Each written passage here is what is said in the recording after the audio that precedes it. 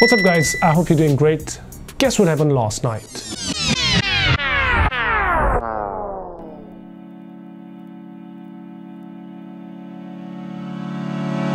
So I was with my friends and we were actually watching an episode of Money Heist. After a long time we were together, so having popcorns, juice, having all that chit chat that we've been missing for a very long time. So while we were watching this movie, at this particular scene my friend asked if this smoke was created for real or was it done using visual effects. And I explained to him, yes, it can be done using conventional, traditional methods of smoke machines and so on, or it can also be done using visual effects. So his next question was, can you make this? Can you make this? What? So this is a very, very frustrating mindset when the people think that you're an animator and you can pretty much do every visual effect that's out there, which is not the reality. But since I was challenged and I was given a very, very short time to do this, it's my personal integrity. Keeping that in mind, let's see if I can pull this one off. I was thinking if he's out of his mind. Has he gone nuts? What is he really thinking? How can I really make this in such a short time?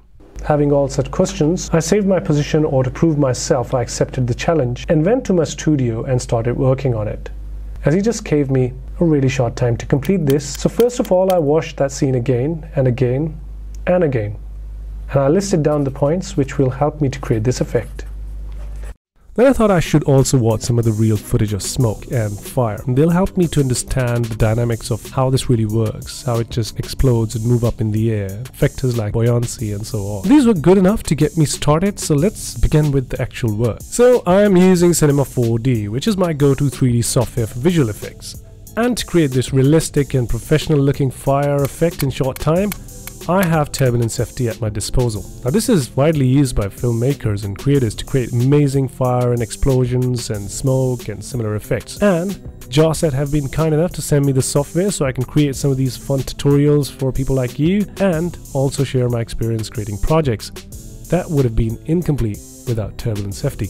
So a big thanks to Jawset. They do have a free learning edition up for grabs, so link's going to be in the description. Go and hit it and try and download and play around with it. Well, you have to keep in mind, thinking about these things takes longer. It's the figuring out part that can take longer than the doing part. So I'm using a simple primitive and adjusting it to make it look like a ring, since I'm a fan of Lord of the Rings, so I thought it was a good idea to pick that as an element.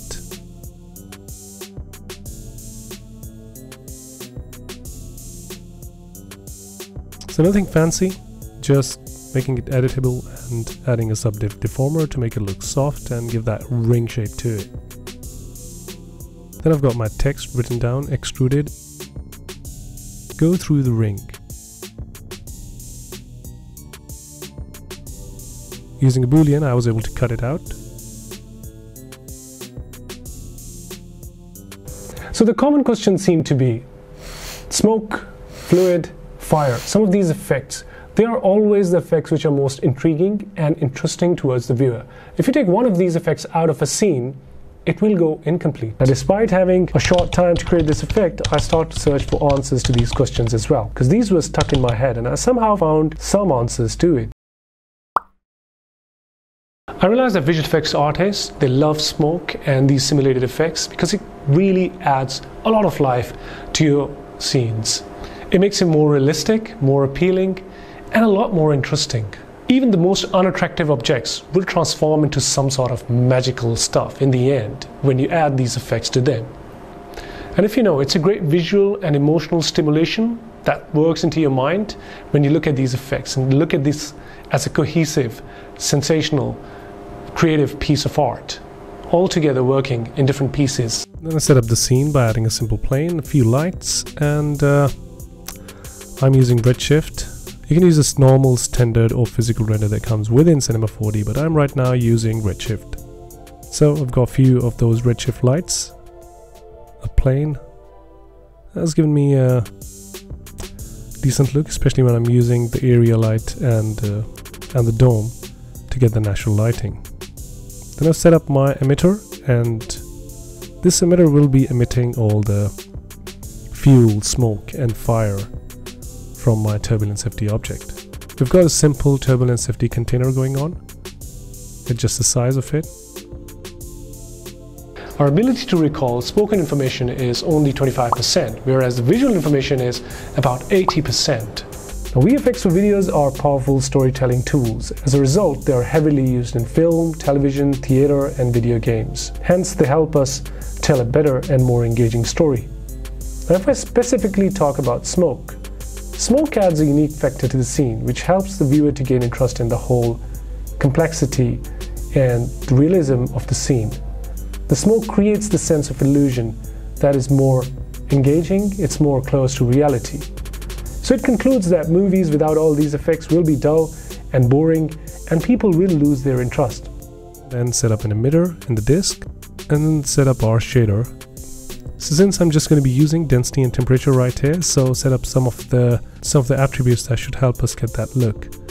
Mainly it's gravity, the direction of gravity, and then buoyancy that will help us see how the smoke is actually going to go upwards, how quickly will it float out and move upwards and get out of that area of origin. And then it's time to set up the shader for my redshift. If you're not using redshift, you're not going to be worrying about it because you already have that shader applied by default. So you should be able to see a decent fire and smoke effect. However, since I'm using redshift, so I need to apply a volume shader to my object and add the density and temperature to that shader, link it up and give it some color. Time to create the cache, and I think I am getting closer. Here is our final result.